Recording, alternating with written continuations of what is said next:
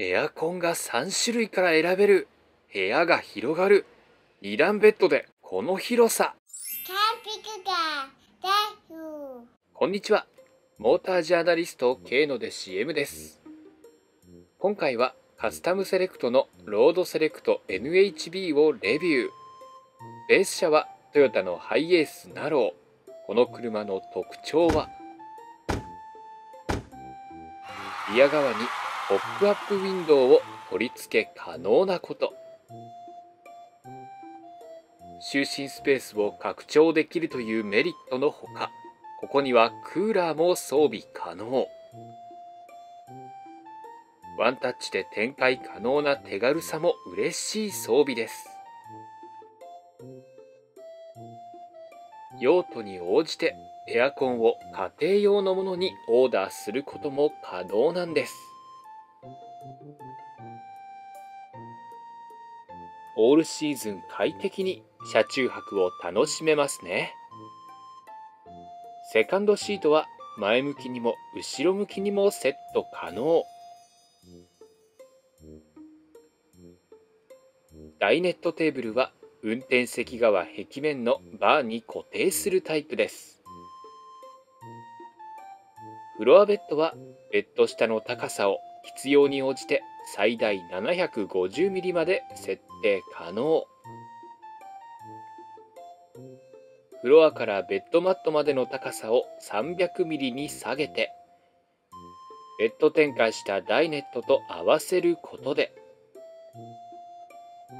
幅 1600× 奥行き最大3030ミリの広大なフロアベッドの展開も可能です。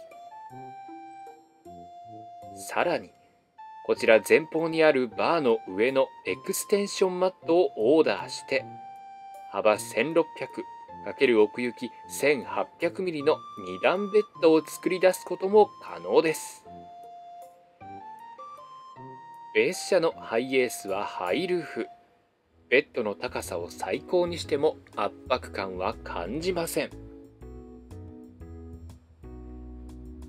よく考えられた作りですね。車内を拡張。ロードセレクトNh-B の装備。助手席側カウンターにはスクエアシンクをビルトイン。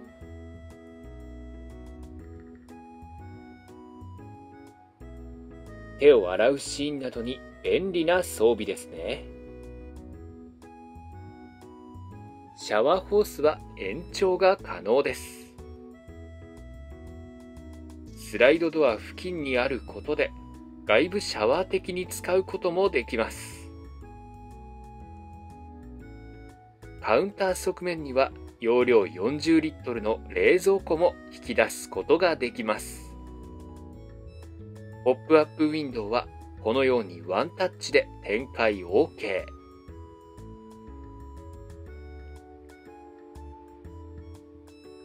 素材にウェットスーツ生地を採用し、耐久性、断熱性に優れています。拡張した壁面部分にクーラーも装備可能。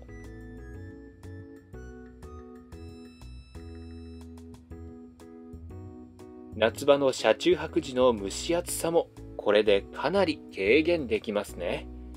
家庭用エアコンはリア助手席側の上部にオーダー可能です。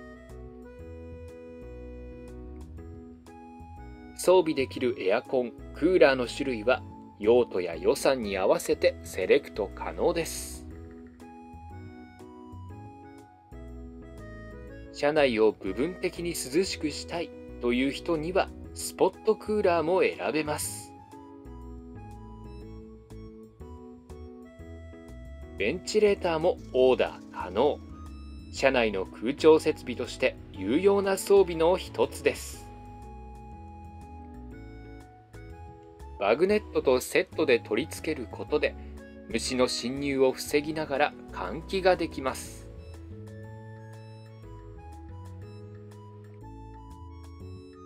ウィンドウはバックドアにも装備可能。跳ね上げ式になっており、急な雨でも車内に雨水が入り込まない仕様です。助手席のすぐ後ろには19インチの液晶テレビモニターをオーダーできます。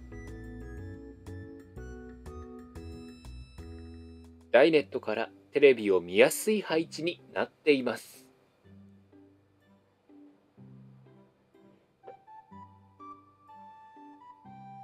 DVD も見られます。天井照明はボードと一体化したタイプ。光源には長寿命な LED を採用しています。助手席側カウンターの側面にはスイッチパネルなどがあります。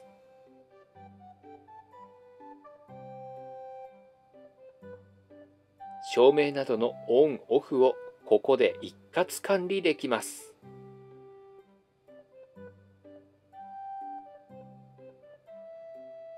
外部電源は電源をつなぐことで車内の家電が使い放題になる装備。RV パークやオートキャンプ場などで活躍します。ベッド下にラゲッジスペース、ロードセレクトNh-B の収納。運転席側リアの上部には下開き式のキャビネットがあります。内部は2段になっており、衣類やインスタント食品などを整理しやすい仕様。車中泊時に使うブランケットなどの収納場所にするのもありですね。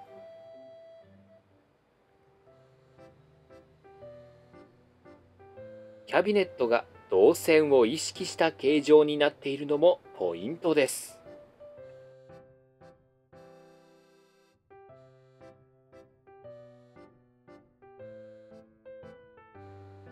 両側壁面上部にはハンガーバー、さりげなく間接照明も。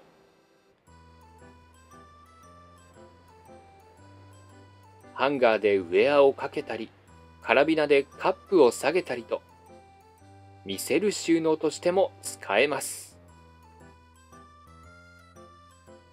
クリップライトをセットして読書灯にするのもありですね。ハンガーバーは助手席側下層部の下部にも備わっています。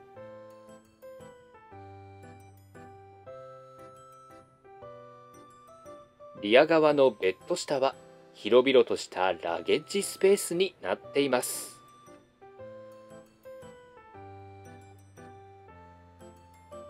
チェアやテーブルといったアウトドアギアを満載できるサイズ感ですね。ここでラゲッジスペースのフロアの一部に見えるレールに注目。これにより大型のボードを車外へ引き出すことができるんです。リアハッチを開けて荷物を積み下ろしする際に便利な仕様です。後部のリアマットを一番高い状態にセットすることで、この通り衣装ケースも収まる仕様です。スライドドアを開けて左手にはキャビネットが備わっています。シューズボックスとして使うのに最適な配置ですね。トヨタのハイエースナローをベースにリアに広大なラゲッジスペースを備えたカスタムセレクトのロードセレクトNh-B。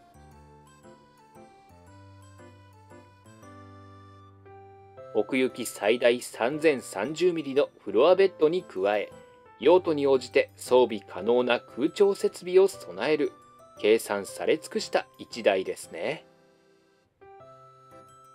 ファニチャーの色味はこちらのシックなブラックウッドのほか、アーシーなブラウンウッドもセレクト可能。マット生地やカーテンの色味も豊富に用意しています。